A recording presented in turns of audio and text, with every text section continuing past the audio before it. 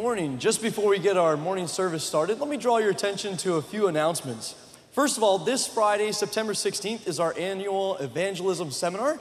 Many of you have joined with us through the years, and we are looking forward to another special evangelistic seminar. This seminar is open to everyone, and it will be on an evening full of practical instructions and helps for you. And so we encourage you to join us. This seminar will be from 6:30 to 8:30 p.m. and be right here in the Crown Center. And all of you are invited to attend. Make plans to be with us this Friday. And then Conquer Series is a 10-week DVD course for men on sexual purity.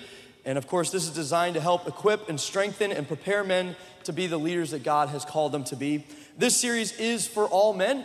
And if you are a teenager, age 16 and older, and you would like to attend, you can do so if you attend with your father. And this series is for men who are struggling with, wanting to avoid struggling with, or wanting to help others overcome their addiction to pornography. And it meets on Thursday evenings from 6:30 to 8 p.m. over in the Gathering Place, which is formerly known as the St. John Building. And it will begin this Thursday, September 15th. The cost is $10 per person. That helps offset some of the study materials you will be using. Registration for the Evangelism Seminar and Conquer Series is available on Realm and on campuschurch.com/events. And then our annual Food Truck Festival is just a few weeks away. It is on October 1st from 11 a.m. to 3 p.m.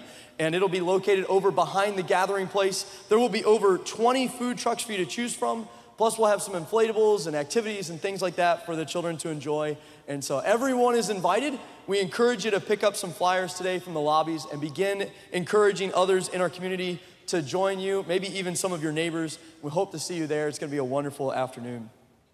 If you're new to Campus Church and you're interested in membership, or maybe you're just interested in more about Campus Church and what we stand for, this Bible study group, the Next Step Bible Study Group, is for you. And it's taught by our pastor, Pastor Redland. And the material in this class repeats every few months. And so you're welcome to jump in at any time. And we invite you to join this Bible study group next Sunday morning at 9 a.m. right here in the Crown Center in the Allen reception.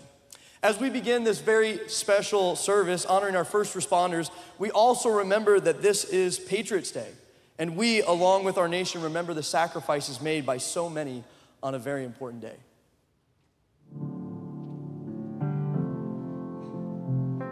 On September 11th, 2001, the course of American history was suddenly changed. We remember the chaos and the confusion, the destruction and the heartbreak, the shock of 3,000 lives lost in a single day. But we also remember the great resolve of everyday people, the acts of heroism that brought us together, the men and women who stood in the gap, somehow still fighting, giving every ounce of strength to help others. Decades have passed since that historic day, and in that time, we have learned that despite all the suffering and loss, our God remains faithful. Even when smoke and debris obscure our paths, His unfailing love will carry us through. As we remember those who were lost, let us honor their memory with our lives, giving our own strength to help the hurting, making sacrifices for those around us, and sharing the faith which brings eternal hope and peace. This is our promise and our prayer for 9/11.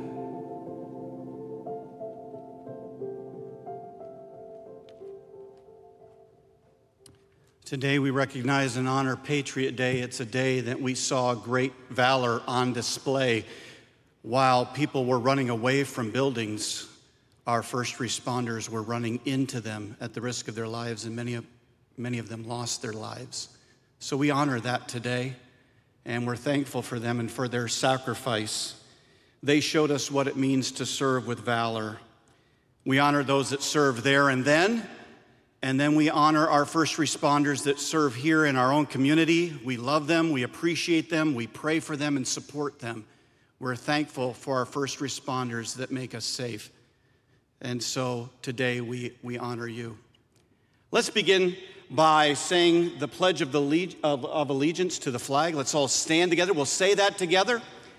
And then we'll sing God Bless America.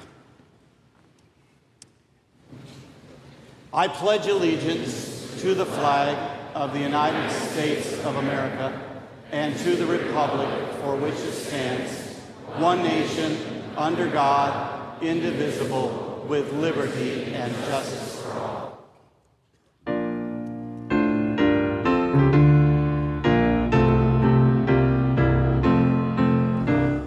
God bless America, land that I love. Stand beside her and guide her through the night with a light from above. From the mountains to the prairies to the oceans white with foam.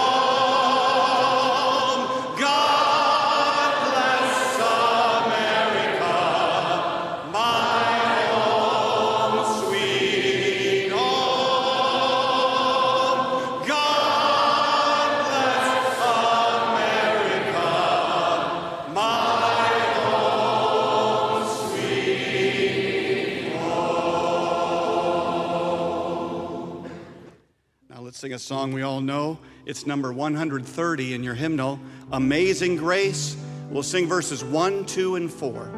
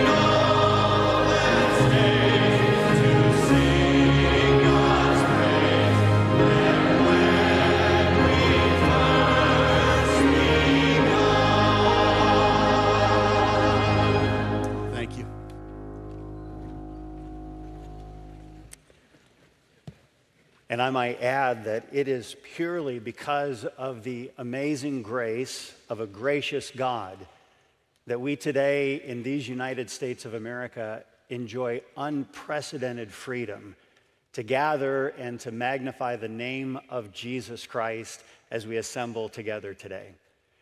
Hey, thank you all for joining us for such a day that we've been anticipating, looking forward to, and now finally realizing, and that is a day on Patriots Day that we have gathered to honor and recognize our first responders. I'm going to officially recognize them in just a few moments, but I did want to say, obviously, thanks to many that are here today, and then special thanks to those who brought vehicles for us to enjoy. There are vehicles that could be here on display. There are some that could not because they are called away or they are attending to other business. But thank you for bringing the vehicles. And how many of you had the opportunity to see the Escambia County Sheriff's special pursuit vehicle, so to speak? How many of you saw the Corvette today? I don't know if you know this or not, but that Corvette was bought and fully paid for and donated to the Escambia County Sheriff's Department. Some people wonder, like, wow, what are they doing spending that kind of money? It was fully donated by a drug dealer. And so he was not necessarily a willing donor, but he did He did donate it. It got a new paint job, some special lights, and it is clearly serving a higher purpose. So thanks to the Sheriff's Department for bringing the special vehicle. I don't know if you noticed this on the way in, but there is a special 9/11 display of American flags along Main Drive as you come in. There are a total of 2,977 flags that are placed in memorial, and they are obviously honoring each of those fallen dead who lost their lives on 9/11. And that memorial is sponsored and planned and then coordinated by the Freedom Forum, a group of students at Pensacola Christian College. And so all of those flags were placed by a group of about 25 students from that forum. And if you didn't have the opportunity to see it on the way in, I trust you'll take an opportunity on your way out to go by and obviously recognize a very special flag on display memorial for us as we remember Patriots Day and those lives lost. And then I'd like to take a moment before we will introduce some others today that we will recognize as a congregation. There are two that are here today that are present as our elected officials. And I wanted to take a moment just to recognize both of them. First of all, Senator Doug Broxson is here, and I'm not exactly certain where he's seated, but Senator Broxson, so I can see, he's right back here. Senator Broxson represents District 1, and I might add he represents our district quite well. I've had opportunity on numbers of occasions to sit and enjoy fellowship. There's something special about that word. It means that we share something in common. And so have had opportunity to enjoy wonderful fellowship with Doug Broxson and grateful for his service as he represents District 1 as our senator in Tallahassee. And then Chip Simmons. Sheriff Simmons, if you would please stand. The sheriff has been serving in law enforcement in Pensacola for maybe the majority of his life. And so Officer Simmons, appreciate so much what you do. He has been in the position of sheriff since 2020. He has been a personal friend. He's been a friend of Campus Church and certainly a friend of the citizens of Escambia County. Let's recognize both of these men. Thank you so much for your service.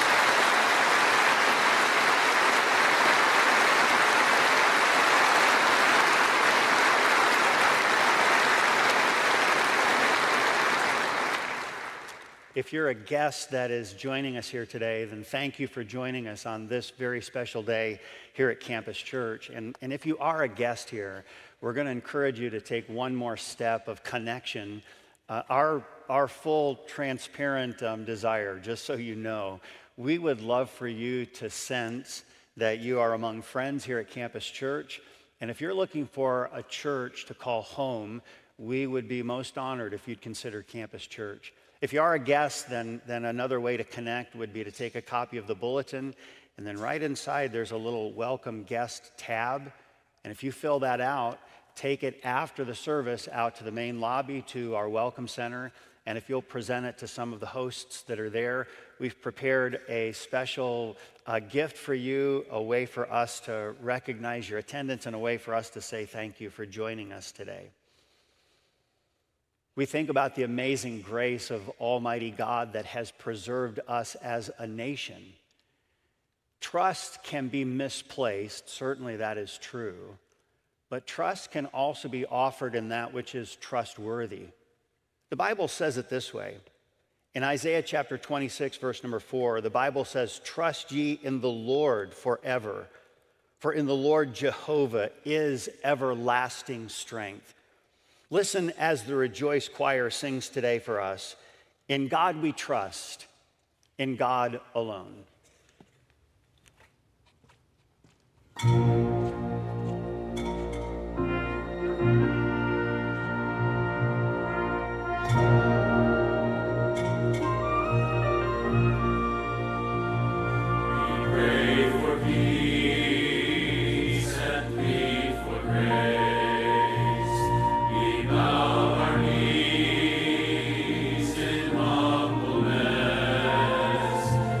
Cry to God to heal.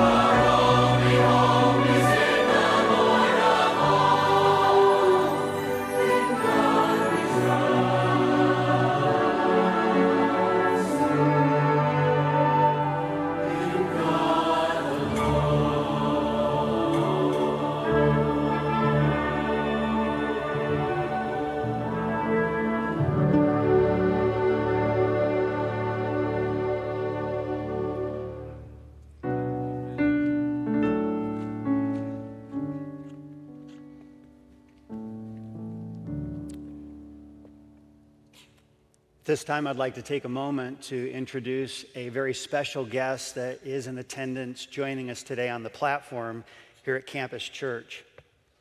Mr. Timothy Gegline served for 7 years in the George W. Bush White House and ran the day-to-day operations of the Office of Public Liaison, a White House department under Deputy Chief of Staff Karl Rove. During his 7 years as public liaison, Gegline helped establish the White House Office of Faith-Based and Community Initiatives and other high-priority departments. A White House statement said that he also played an important role in the confirmation of Supreme Court Justices Samuel Alito and John G. Roberts. In January 2009, Gegline became the top Washington lobbyist and spokesman for Focus on the Family Action, the lobbying arm of Focus on the Family.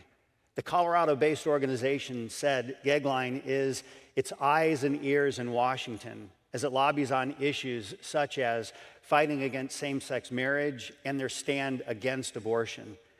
He's currently the vice president for external relations at Focus on the Family, based in Washington, D.C. Tim's the author of several books, including The Man in the Middle, The Inside Account of Faith and Politics in the George W. Bush Era, and the soon-to-be-released Toward a More Perfect Union, The Moral and Cultural Case for Teaching the Great American Story. I've had the special honor of hearing Tim speak on a number of occasions, found him to be as personally gracious as he is publicly insightful and engaging. It is a special honor to have him with us today at Campus Church. Please welcome with me Mr. Tim Gegline.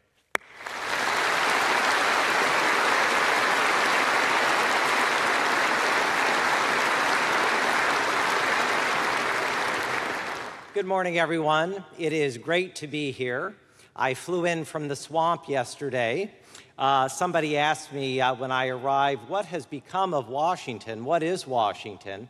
And I said simply, it is 68 square miles surrounded by reality. And so being here at Pensacola, I want to just say it's so nice to be back in the United States of America.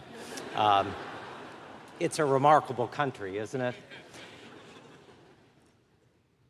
You know, you can't plan these things. I'm raising my right hand. I received an email last week saying, Mr. Gegline, when you arrive on Saturday at Pensacola Christian College, will you come out and join us for the emplacement of flags at our college? And so upon my arrival yesterday, by the way, I'm not sure where Luke is. He's the best host in the history of Pensacola Christian. We had a wonderful dinner together. We came back. I walked down and saw my new best friend, Olivia, who organized the emplacement of one flag for every person we lost on 9/11, nearly 3,000 flags. And I'm an early morning person, and on my walk this morning, it was the first thing I went out to see. Even on this kind of cloudy day, the sun was peeking through on all of those flags. You know, hand over heart, I'm not exaggerating. If I live to be 1,000 years old, I will never forget being in the White House on 9/11.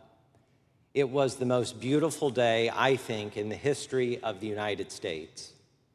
It was almost Edenic. It was so beautiful that morning. I had visited with a friend of mine over breakfast at the Hay Adams Hotel across the street from the White House. I walked back to my office, and here's how coincidental things are. I'm in Florida, obviously, this morning. And on that morning, 9/11, President Bush was in this state.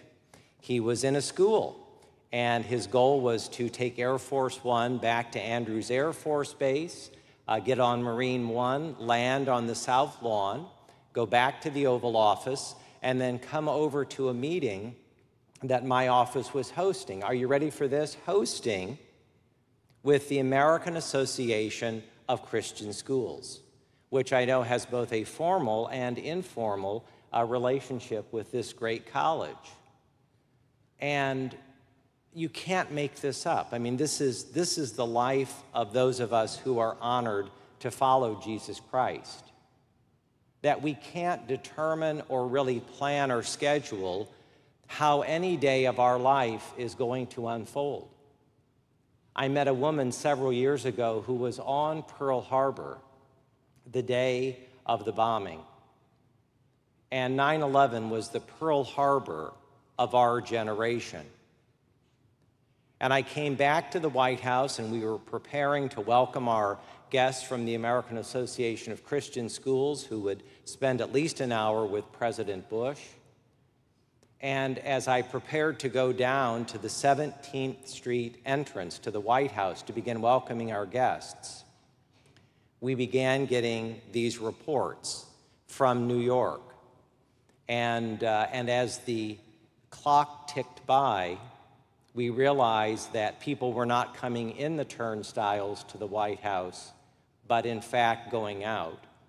And within 10 minutes on the side of the White House, it was total and complete chaos. Cars going each way on 17th Street, people running out of buildings as if every single one had been hit on 9/11.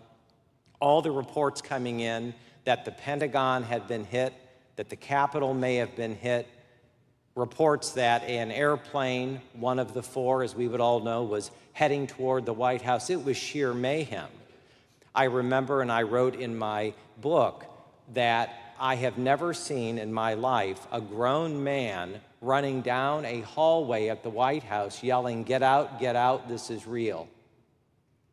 And all of those images are implanted very deeply in my soul. But I came to Pensacola today to share with you an image that I hope is embedded forever in your soul, especially as a brother and sister in Christ. We all saw that remarkable video this morning of the Twin Towers.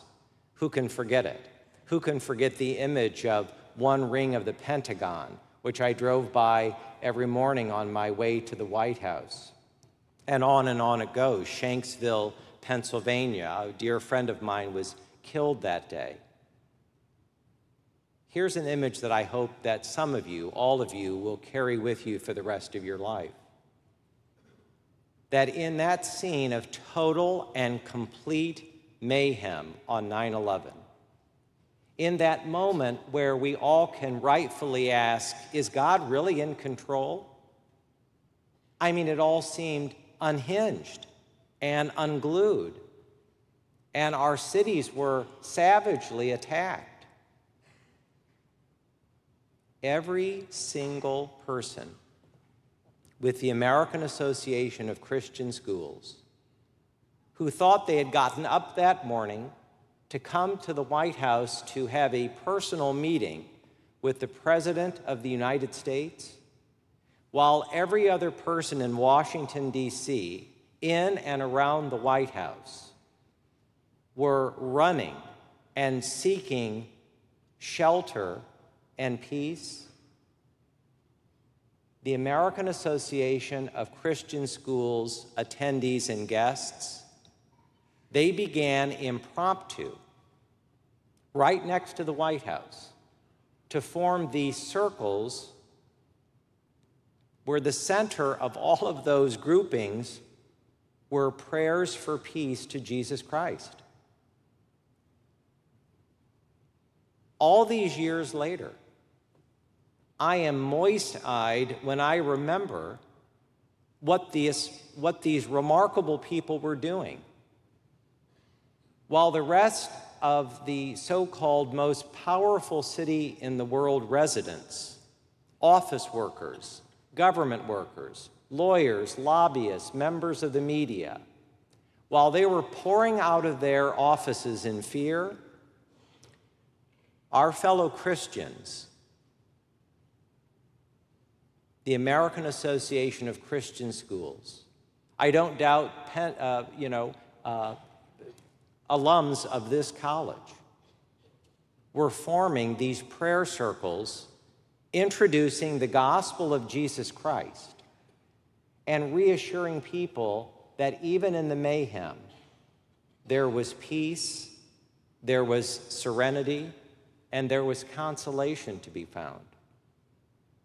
I personally heard several members that morning sharing the gospel of Jesus Christ, perhaps for the first time, with men and women who, like everybody else that day, got up thinking, I wonder what today will bring.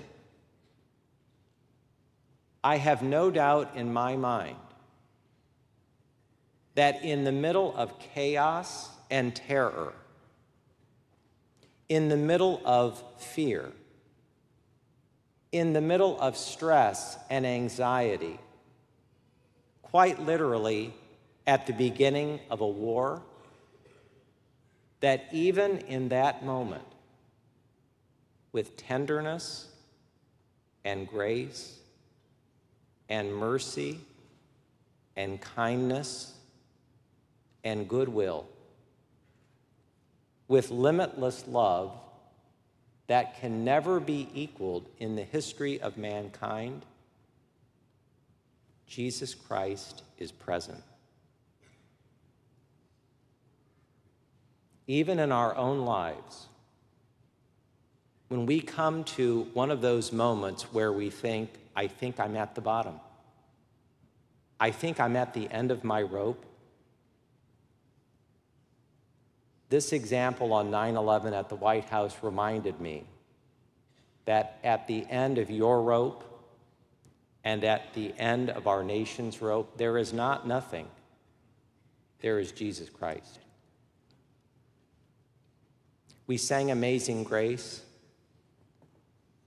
All or some or most of us may know that that incredible hymn was written by one of the greatest, most infamous slavers in the history of the British Empire, John Newton.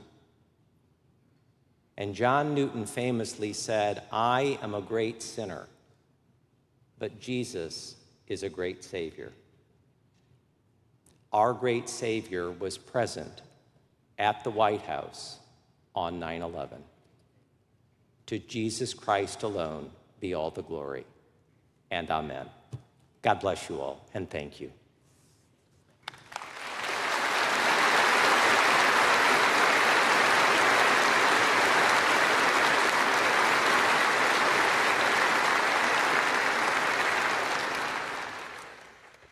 At this time, I'd like to take a moment to introduce our most honored guests in attendance today at Campus Church.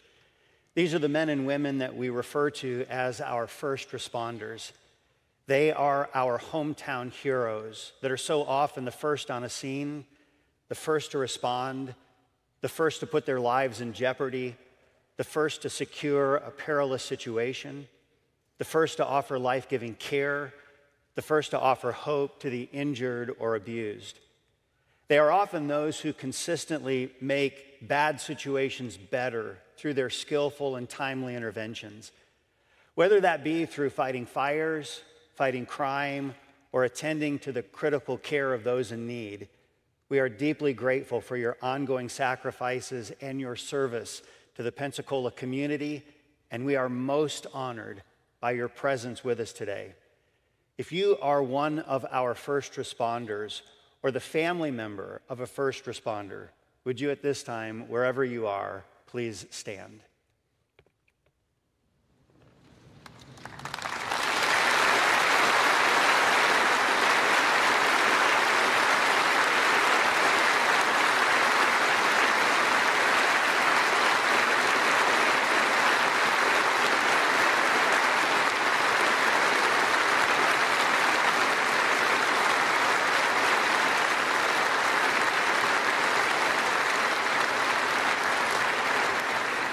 You may be seated. I know that you all are representative of so many in our Pensacola community, for which we are truly grateful. We have placed some things together for you today that we would like to just tell you about, and there are several things in a little gift bag we'll present to you afterwards. I'd like to mention two of the things that will be presented in that bag. First of all, there is a beautiful and a easy to pack copy of the Word of God. It is something upon which our faith is founded. It is something that tells the story of the greatest first responder ever to set foot on the face of the earth. So we trust you'll take this with the knowledge that it comes with our very best and our gratefulness for that which you serve. And then there's one other thing that we would like to present, and it is what's referred to commonly as a challenge coin. We had this coin specially minted in honor of you in remembrance of this special day. It'll be presented to you following the service, and each time you see or touch or come across this little coin, please do know that there is a group of people at Campus Church that think the highest of you and your service. We know that you live in a day and you serve in a culture that oftentimes makes your service challenging and difficult to do. But please know, we understand that we are given not only a directive by God, but morality itself tells us to honor the service that you offer on our behalf. We know that you don't carry the sword in vain. We know that you represent the highest form of authority, and we're grateful for how you practice it in our own community. So please be reminded when you see that challenge coin that it does come from those who stand deeply grateful for what you offer. We look forward to a time of fellowship with you following the service at a very special meal that has been prepared in your honor. At this time, we're going to continue on with our service and look forward to, in just a few moments, looking in the Word of God at another wonderful first responder. Dr. Zacharias, if you'd come. The Bible says that we're living in perilous times. We're called to stand for Christ, stand for the truth in our day. And that's the call of the church. So let's sing number 661.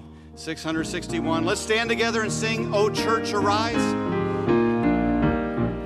O church, arise, put your armor on, hear the call of Christ our captain. For now we can say that they are strong in the strength that God has given. With shield of faith and belt of truth, we'll stand against the devil's lies. And arm of battle cry is love, reaching out to those in darkness. Our call to war, to love the captive soul, but to rage against the captor and win the sword that makes the wounded whole. We will fight with faith and valor, with patient trials on every side. We know the outcome is secure, and Christ will have the price for which He died, and inheritance of nations. So Spirit come, strengthen every stride, give grace for every hurdle, that we run with faith to win the prize of the servant good and faithful. As saints of old still line the way, retelling triumphs of His praise. We hear the calls and hunger for the day when with Christ we stand in glory. Thank you.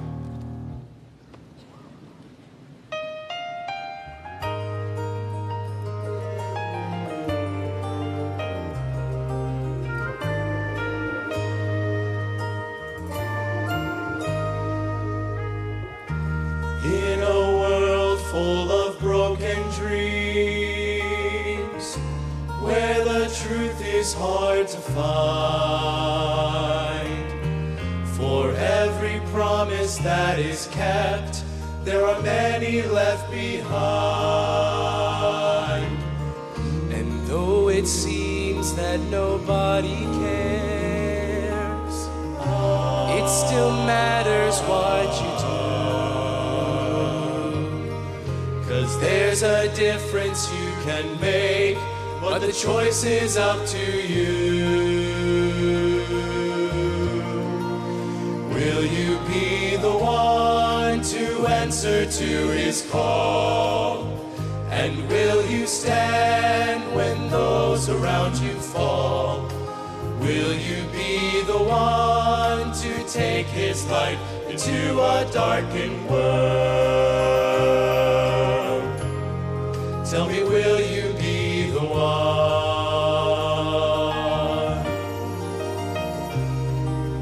Be the one, be the one.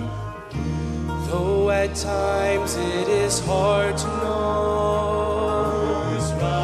who is right and what is wrong, and where are you supposed to stand when the battle lines are drawn?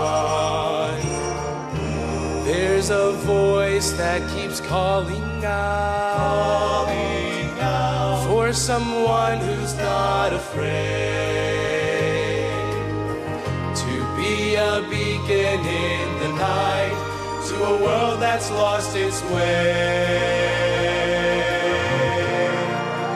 Will you be the one to answer to his call? And will you stand when those around you fall? Will you be the one to take his light into a darkened world? To a darkened world. Tell me, will you be the one? There are still some battles we must fight from day to day. Yet the Lord provides the power for us to stand and say, yes, I'll be the one to answer to his call. And I will stand, I'll stand when those around me fall. I will be the one to take his light into a darkened world. Yes, I'll be the one. I'll be the one. Yes, I'll be the one. I'll be the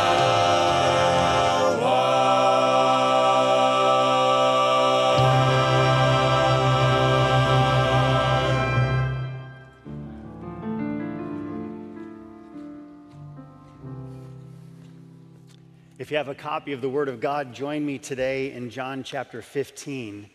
John chapter 15. Many in this room would know this, some would not, but I grew up in the home of a first responder.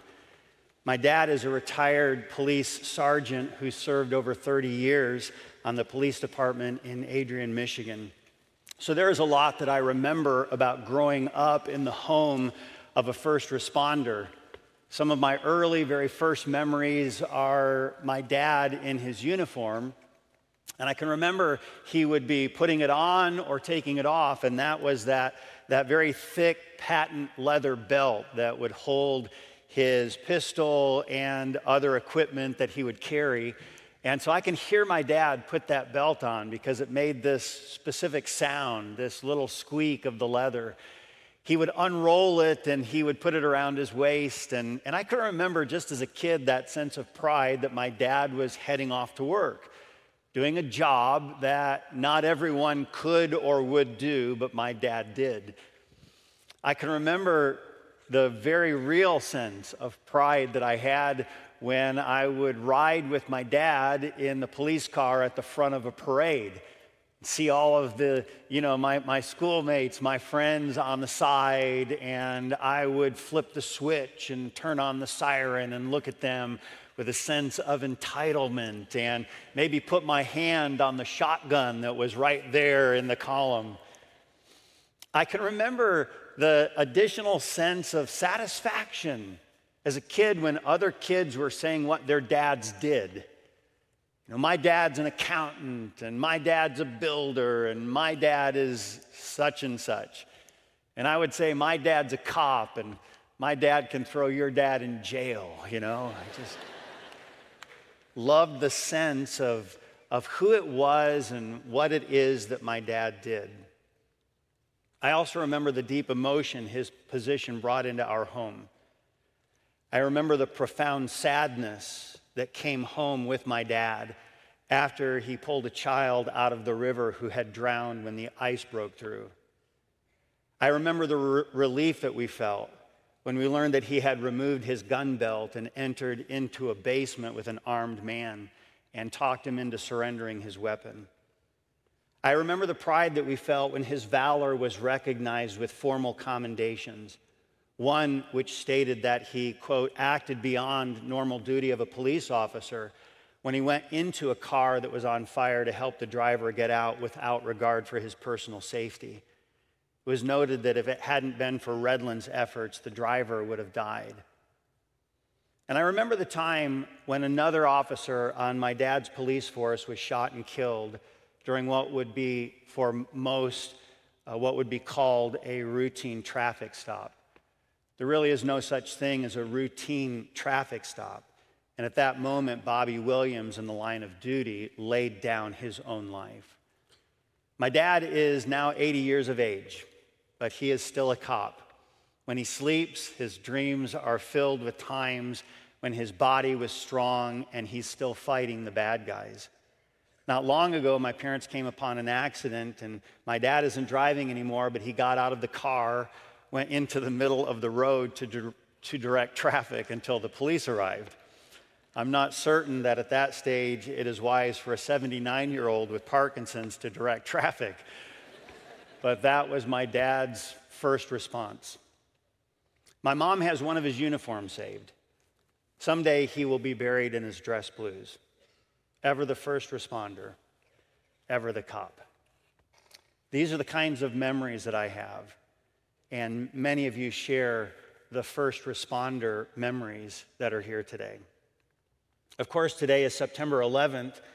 It's a day that we also remember another group of people who laid down their lives.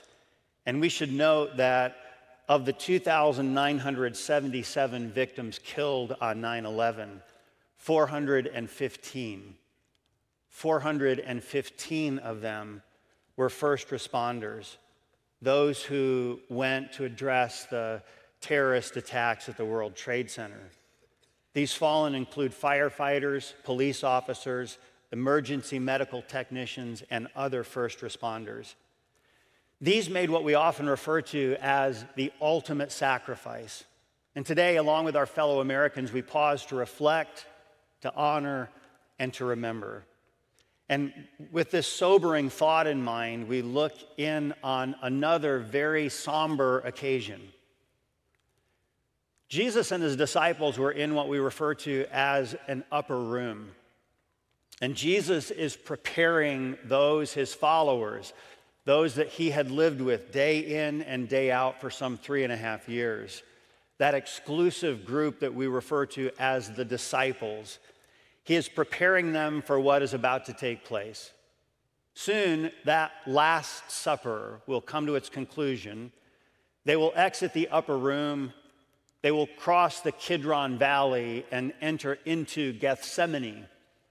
And there, after a time of prayer, a group of soldiers will come and apprehend Jesus, the Christ. Shortly thereafter will unfold a mock trial, and Jesus, like a lamb to the slaughter, will offer willingly his life on behalf of another. It will be the greatest exchange that has ever been offered.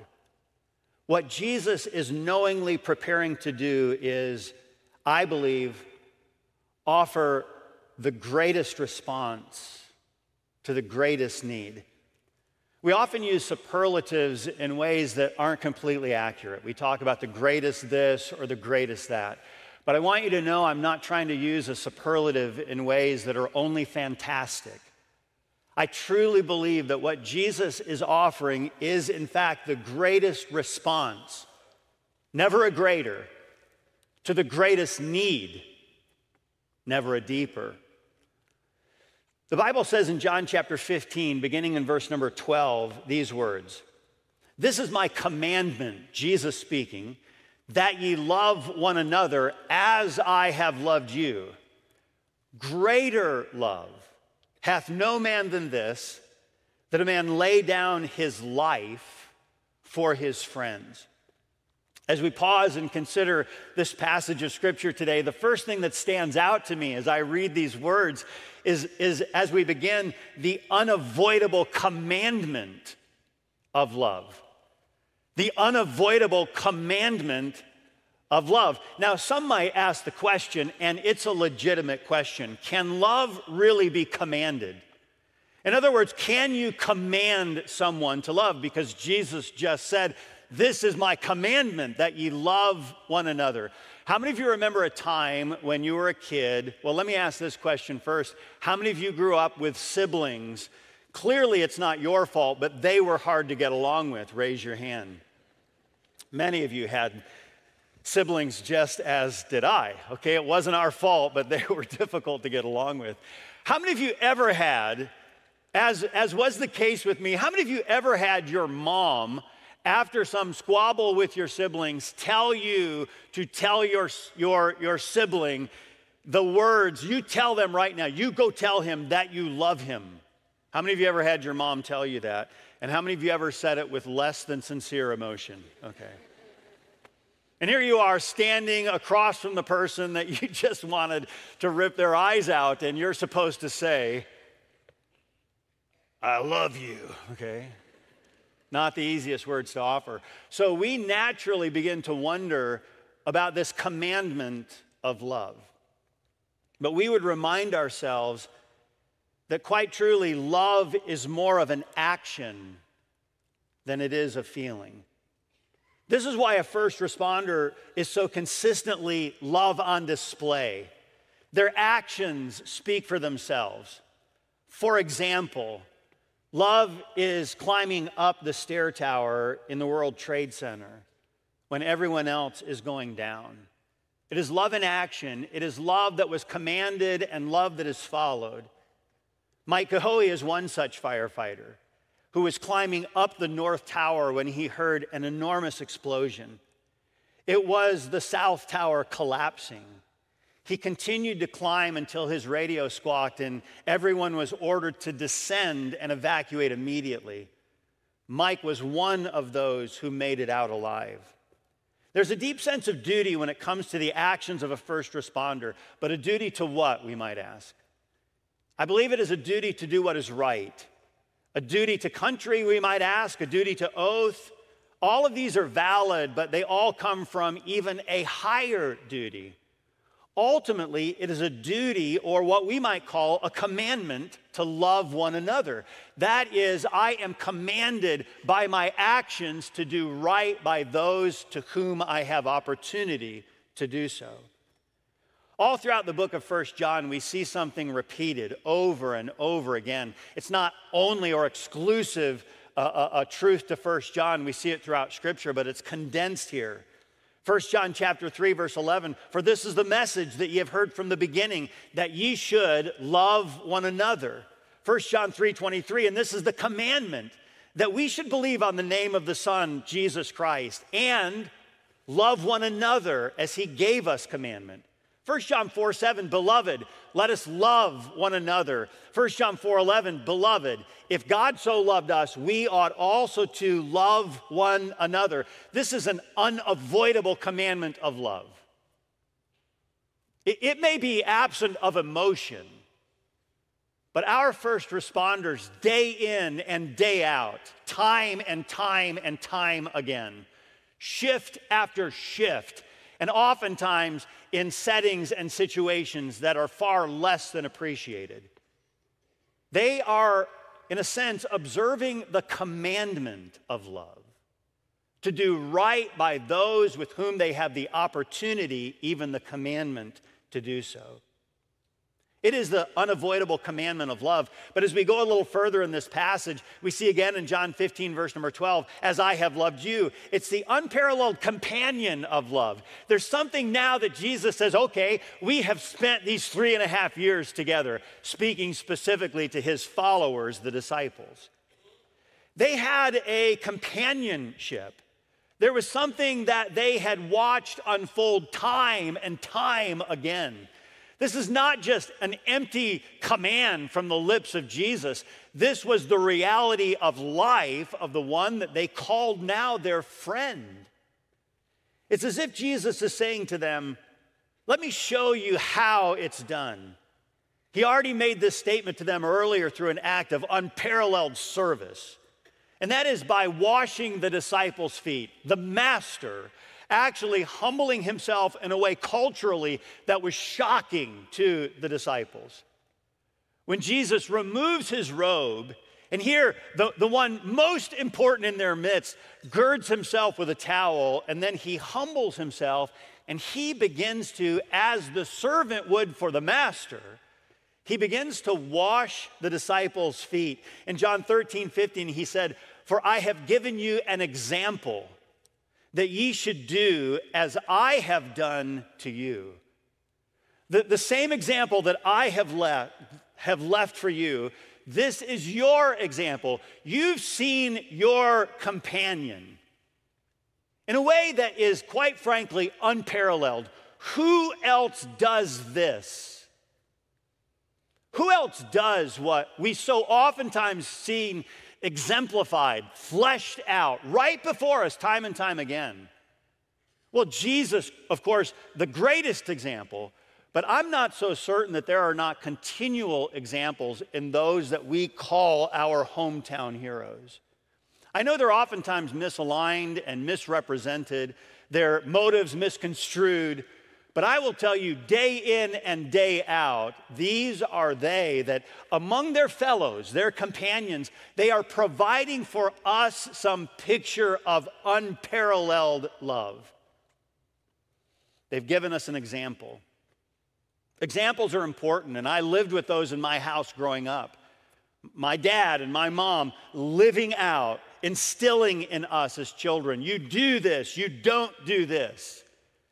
We hear, of course, a lot about firearms today, but I grew up understanding the importance of a firearm, how it was to be handled, how it wasn't to be handled. We started out with a BB gun, and my dad would take us and show us how to fire a BB gun, how to load it, how to cock it, where never to point it, how to always know if there was something in its chamber. I mean, I grew up knowing all of these details because my dad said, here's the example. If, as a kid, we took the barrel of a BB gun and pointed it in any direction where there was a person, my dad let us know in no uncertain terms that is never how to handle a firearm, and he reinforced that in ways that we would never forget. It didn't prevent the curiosity of an early teen. And I'm saying this in a way that is embarrassing to me. My parents were gone. My brother was upstairs. No one else in the house. And as an early teen, there were things that I knew to do and not to do. And one thing was never to play with my dad's gun. This was back in the 70s, long before people would put them in safes and have devices that would actually read your own fingerprint or your hand to be able to remove a device. I knew where my dad kept his little gun that he used as a concealed carry weapon when Dad would be off duty. No one was home, and I went up and I took that from the place where it was, and I removed the clip from the gun because I knew you'd always remove it. And then I also knew that there would never be one necessarily in the chamber, but my dad had always taught me never assume. Never assume. I learned all this by example, but didn't always follow it because right now, as an early teen, I have a handgun in my hand in my home. So I removed the clip, and then to make sure that the chamber was empty, I pointed it at the floor and shot. Much to my surprise, it was not empty. But it was now. Okay, it was now. And I fired the gun in our living room on the floor. Now, this was the day of shag carpeting, okay? So you could not see what I did. My brother was upstairs in the shower, and he asked later, did you hear something? I didn't hear, no, I didn't hear a thing. And I fired a gun in the home. Obviously, I put the gun away. And I didn't tell my dad until I was 47, okay? Actually, I was a little younger than that. I was probably in my 30s. And I got a spanking. No, I didn't get a spanking. Do you know what I did get is I got a lifetime reminder of example. I got a lifetime reminder of what to and what not to do. Jesus had followers that had a daily example, although they didn't always follow it. He fleshed out, he lived out in front of them day after day after day. Just like I have done to you, you follow my example. It is the unparalleled companion of love. The final thing that I notice in this passage is the undeserved commitment of love. The undeserved commitment of love. In John chapter 15, verse number 13, part of our text today, the Bible says, greater love hath no man than this, that a man lay down his life for his friends. On September 10th, 2011, American Airlines pilot Steve Scheibner bid for a flight the next day. At the day before a pilot is available to fly, he goes through a series of steps to secure the flight. At 3 in the afternoon on September 10th, he logged into the pilot's page with American Airlines to see if there were any unassigned flights for the next day. The flight he saw was Flight 11 out of Boston, headed to LA. It would depart at 7:45 a.m. and it read available. There was no pilot assigned, so he placed his name in the appropriate place and told his wife that he would be headed to LA. There is a process that now unfolds. The final confirmation is a phone call when a real person will call the pilot and tell him that trip is confirmed. He already had his computer confirmation, and the final confirmation would come shortly with a phone call. Again, there's a 30-minute window for a phone call to come, which will confirm the flight. That phone call never came. What was taking place was that another pilot, Tom McGinnis, with slightly more seniority, saw that same flight available about 20 minutes after Captain Scheibner had bid the flight. With just minutes of flight availability left, McGinnis called and asked if he could get that flight. He was told that there was a pre-assignment, but if he wanted it, he could get it, but needed to call back within the next 20 minutes to have it assigned. He called back and requested the flight. When he did, they removed the name S. Scheibner and inserted the name T. McGinnis. There was an exchange of names. The next day, McGinnis showed up for work, left on time, flew to about 23,000 feet, and very shortly thereafter, Flight 11 was the first of the hijacked planes to fly into World Trade Center, Tower 1. Tom McGinnis died, and Steve Scheibner lived. Steve Scheibner said this: Tom sat in the seat that I was qualified to sit in. And by all rights, that was my seat that day. I should have been in that seat. Not to diminish what Tom McGinnis did, but to magnify what Jesus Christ did. He died in our place. He took the seat that we are qualified to sit in. He died in our place. In Romans chapter 5, beginning in verse 6, the Bible says, "For when we were yet without strength, in due time, Christ died for the ungodly. For scarcely for a righteous man will one die, yet peradventure for a good man some would even dare to die. But God commendeth his love toward us in that," or here's how, "while we were yet sinners, Christ died for us." Just as Tom and Steve exchanged places, Christ brought about the most marvelous exchange that has ever been offered. The Bible says in 1 Corinthians chapter 15 that Christ died for our sins. I believe that Jesus Christ offered the greatest response to the greatest need. Some might say, well, why do I deserve to die? Because the Bible reminds us that the wage, and that is what I have rightly earned, the wage of my sin is death, and death meaning separation, and in this case, separation from God. What I have earned, the seat that I deserve to sit in, is eternal separation from a holy God. When Jesus died as a substitute, not because he earned it, because he lived a sinless, perfect, spotless life. When Jesus died a sinner's death for sinners, just like me, the Bible tells us that he cried out, my God, my God. Interesting. Throughout the course of Jesus' life, he would refer to him as my Father, my Father. But now on the cross, he cries out, recognizing the position that he is in, my God, why hast thou forsaken me?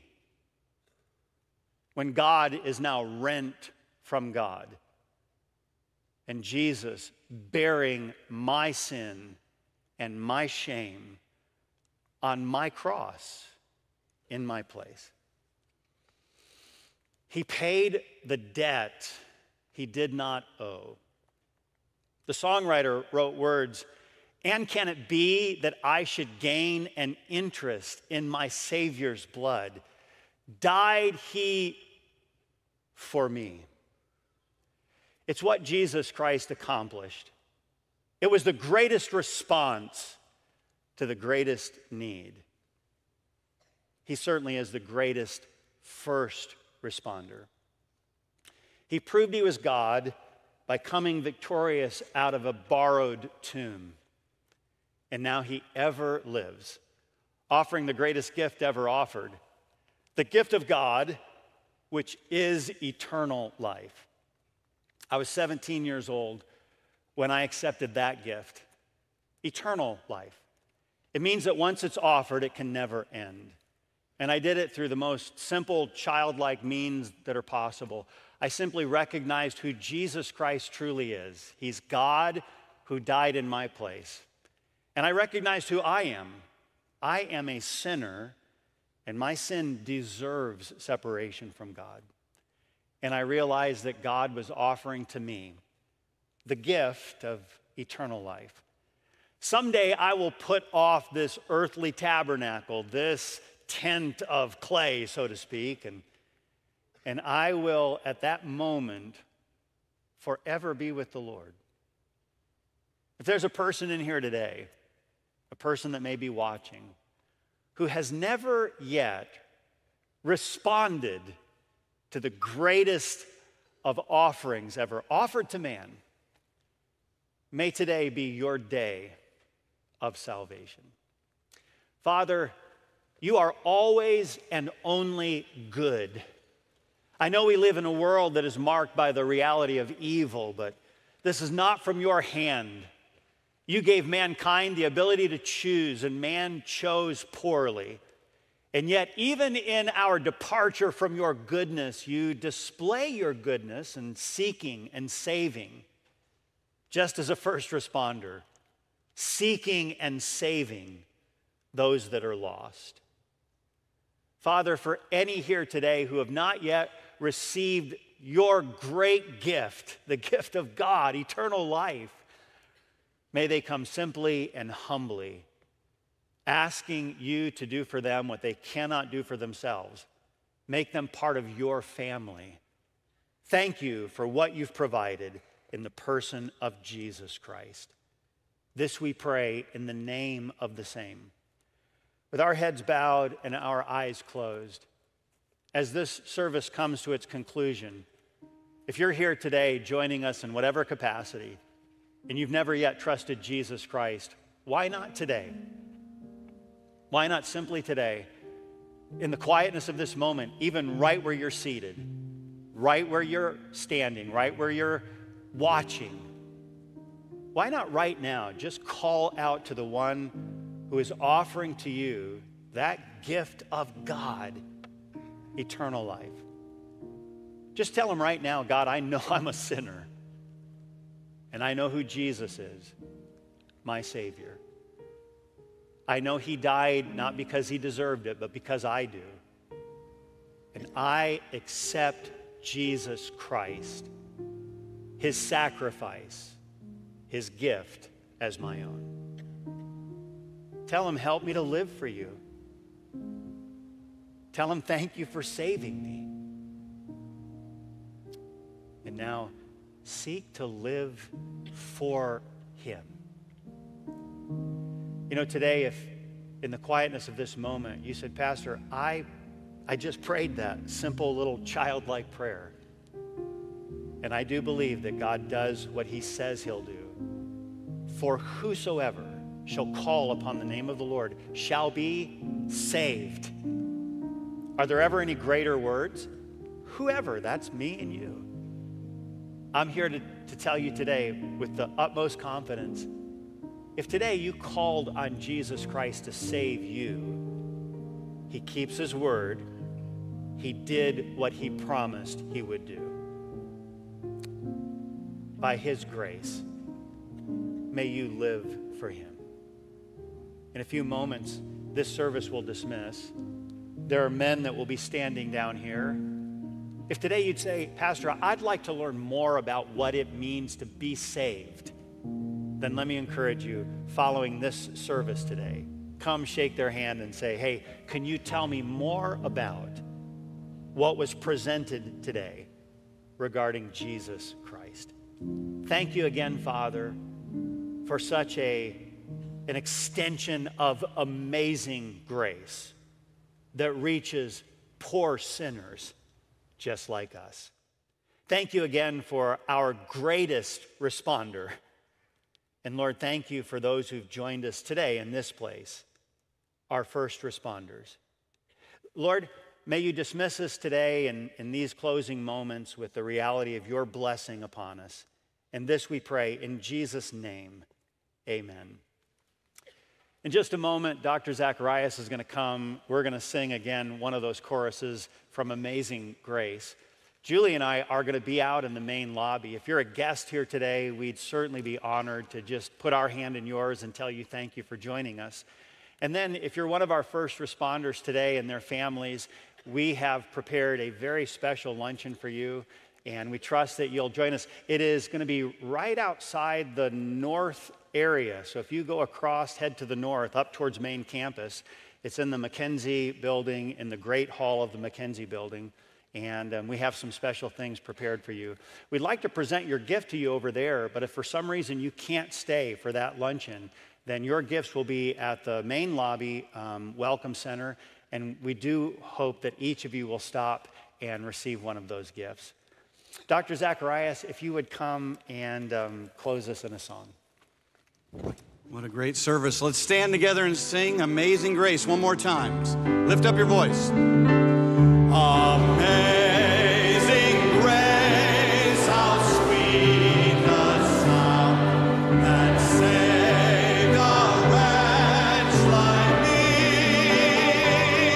I once was lost, but now am found. Was blind, but now I see. God bless you. Have a good afternoon.